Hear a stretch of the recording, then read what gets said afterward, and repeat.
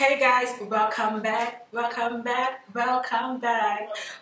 my channel, guys. If this is your first time on my channel, you're most welcome. Please do want to give this video a thumbs up and subscribe to my channel, be a part of the family. It will be my utmost pleasure to have you guys as a part of the family.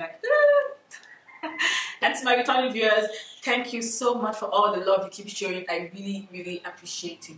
So today's video, I will be talking about something I have seen a lot on social media and something I think will be important to a lot of us out there. So this topic is basically business ideas. Like a lot of times we see people post on Facebook groups, help, please, what kind of business can I start with 20,000 naira, 50,000 naira, or 100,000 naira?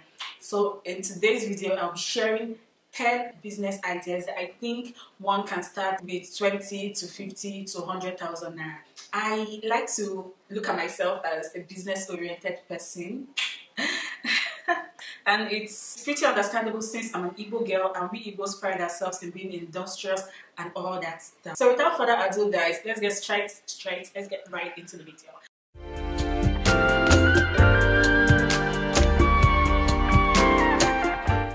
Business ideas I'm going to give today, I will give my reasons why I think they will thrive, why I think they're going to be lucrative, and also give cost estimates on the business. I will also make sure whatever estimate I'm giving falls within our 20 to 100,000 naira budget. Now this video is not necessarily going to give you so much details like you want. I'm only pointing out ideas now. It is only right that you that picks up interest in any of these ideas I mentioned would go deeper into research on whichever one you feel is suitable for you. So the first business idea I'm sharing with you guys today is personal training. Yes, being a personal trainer. Why do I think this business is going to thrive? A lot of people are crazy about how they look. You know, a lot of people want to have toned abs, toned muscles, tight muscles, and all that stuff. So it's only normal that so many people are looking for someone to train them, tell them what to do, what not to do, and stuff like that. So what are the things that are needed for this business? First of all, you need to be a workout junkie. Like you should be someone that's addicted to working out. Like any day you don't work out, you're not feeling yourself. Now you're a workout junkie. I'm assuming you already have your workout clothes. I'm assuming you have your trainers. I'm assuming you have some workout equipment like dumbbells or skipping rope. And even if you don't have dumbbells, I'm assuming you found a way to go about it by having a bottle filled with sand, because that will do the same thing a dumbbell will do. The fact that you look the part already, the fact that you're looking well, you know, well toned and trimmed and all that stuff, it's enough catch to put your business out there. And this business is a really nice one. It's really common these days. Like you don't have to work in a gym to be a personal trainer. When you see such training, the people training there are usually up to 20 or more. So now these trainees usually sign up in like 5,000 naira a month, or for those that don't want to sign up for a month, they pay per day, like every time they get to attend the training.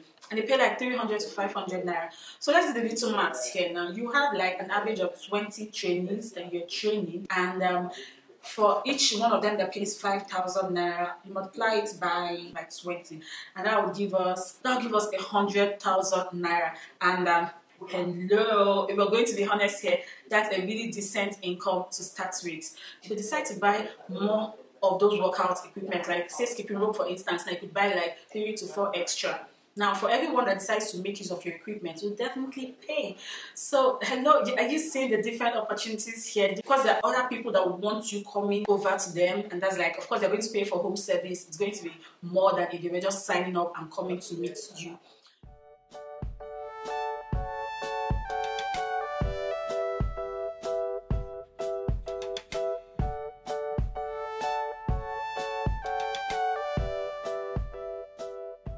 So you see, with 40,000 naira, you're very well on your way to owning or starting a personal training business. Isn't that a good one? Hello, in my opinion, I think it's a really nice one. Now, for business idea number 2, daycare services. Why do I think daycare services would thrive and turn out really lucrative? Look around you guys. Look around. There are babies everywhere. Now, these babies obviously have parents, and most of the time, these parents have, you know, jobs to go to. So they are really looking for where they can keep their children, and the welfare of their kids will be properly taken care of, while also working to make ends meet. Now, before you think of going into this business, there are certain things you need to make sure you possess. You need to make sure you are calm. You need to make sure you are patient, and you need to make sure you're not aggressive. You don't want to beat up someone's baby. That's the last thing you want to do. You're going to end up in prison or even worse. So to sum it up, you are a lover of children. So let's say you have at least a 1-bedroom apartment. You could convert your sitting room to the daycare. You would only need to, put up some decorations on the wall, make the sitting room look like a proper daycare. And most importantly, you need to make sure your environment is clean, tidy, and organized, because no one, virtually no one wants to drop out their kids somewhere that is unhealthy, somewhere that is dirty, messed up, and stuff like that, because no one is trying to have their children sick all in the name of daycare. And over time, you're going to grow and open a proper daycare center. And I don't mean what I just said now isn't proper, no, but I mean like, something really big and established, like a whole building just for the daycare center. Because if we're going to be honest here, most of these daycare centers started off the way I'm talking about. Like, most of them started off from their homes. So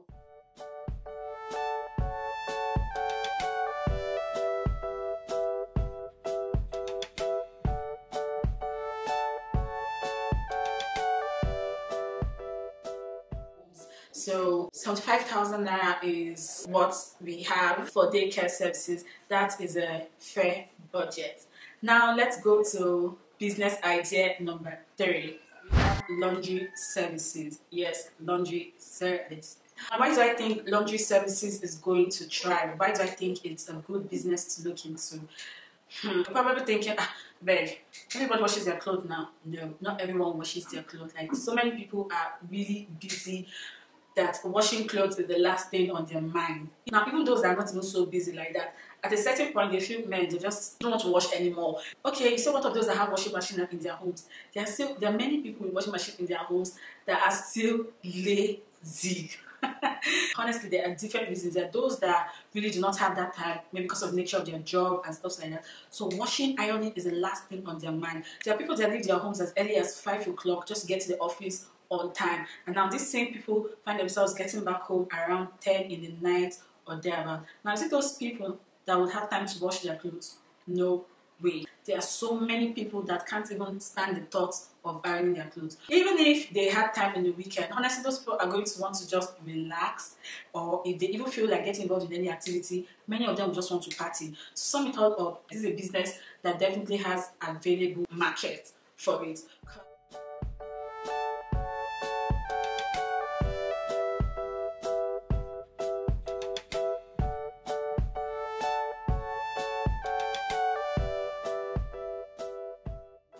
Now, I'm assuming, just like the daycare service, we all have homes, you get, and in our homes, we have buckets and basins, you get, we wash clothes, that kind of stuff. Now, you do not necessarily have to think of getting a shop to start this business. You can get a shop if you want to, but since you're working on a budget, getting a shop might not really be possible like that. So you could just work with what you have. Now, are we talking of spray, starch, or soap, bar soap, detergent? I'm not going to put those into consideration because those are minor stuffs that one can easily get. And nylon also, I'm not going to put nylon into the cost. I feel those ones are really minor. So looking at the major budget for laundry services now, with 83,000 naira, you can at least start, you get. And the right spirit or the right mindset to starting any business is starting with what you have. Start now, and over time you would make money and upgrade. So that is that for business idea number 3. Now going to business idea number 4. We will be looking at perfume oils. If you didn't know about them, you know it now. There are things called perfume oils. These are oils that give off very sweet, lovely fragrances. And these perfume oils are not just any perfume oils. Perfume oils are oils to designer perfumes. So say for instance now we're looking at Aventus Creed. There are perfume oils for Aventus Creed. Say Interlude Amore, there's a perfume oil for that. Say Bulgarian Aquaman, there's a perfume oil for that, and so on. Like virtually all these top designer perfumes have their oil. Now, what is the advantage, and why do I think this business is going to thrive, and why do I think it's like the wave of the moment and it's not going anywhere anytime soon? Many people want to smell like a $1 million, but on a budget. Many people want to smell like a big boy, like a big girl, while still being on a budget. And these perfume oils just give that exactly. Now, let's take for instance Aventus cream. A 100 ml bottle of Aventus cream will go for 100 and something thousand naira. Hello, how many people have that amount to spare for just a bottle of perfume? So the masses now that have seen that they can equally smell just as nice as those big boys and big girls, but for less, are really going for this perfume oils. So it is selling, it is moving, and just like the toothpaste you use in brushing your teeth, the soap you use in taking your bath, you know, just like any other toiletries, perfume oils has its market readily available, and you will definitely have customers returning because they want to continue to smell nice. You know, one thing no one wants to get associated with is body odor. Honestly, I think that's like one of the most embarrassing things anyone can get associated with. No one wants to smell bad. So you always have your customers coming back for a bottle of perfume oil. So now let's look at the cost estimates in starting this business. You can start this business with as low as 6,000 naira, which is for the 3 ml bottles. Now there are different bottle sizes. We have the 6 ml bottle size, 12, 15, 30, 50, 100, like that you get. But for this video, so I don't talk so much, we're just going to look at the 3 ml bottle. If you are going to start with 6,000 naira package, you get 12 bottles of 3 ml perfumes, and when you sell, you get to sell for like 1,000 naira. At that rate, you are making 100% profit.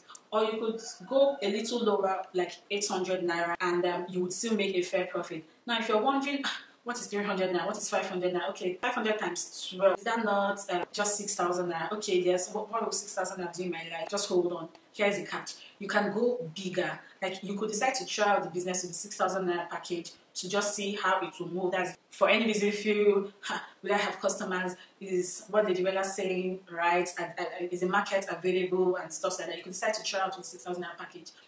But where the business really makes sense is when you're buying in bulk. Now, you could get 100 bottles of this 3 ml size perfume oils for like 37,000 naira. If you were selling for 1,000 naira each, if you were selling for 1,000 naira each, or if you were getting profit of 500 naira, which at this point when you're buying 100 bottles for 37,000 naira, you're selling for 1,000 naira, you're definitely making more than 500 naira profit. Because usually when you purchase in bulk, discounts are usually given. So you get the 100 bottles for like 37,000 naira, and let's just use average of 500 naira profit. 500 times 100, is that not, I'm coming, let me calculation. 500 times 100, that will give you 50,000 naira. So 50,000 naira is really not a bad profit to be made from a business. It's really not. Now the main thing you have to look out for in this business is that you get supplied pure and original perfume oils. You do not want your customers complaining that, hey, this perfume oil didn't last this one, because normally these perfume oils last a long time. They stay 24 hours or even more. Like you would wash your clothes and you'll still be getting the fragrance from your clothes. It's how well they stay, you get. So once you have a supplier that supplies you pure perfume oils, you're definitely going to have your customers coming back. You're definitely going to be getting good feedbacks, and you know, people want to patronize you because you are the plug.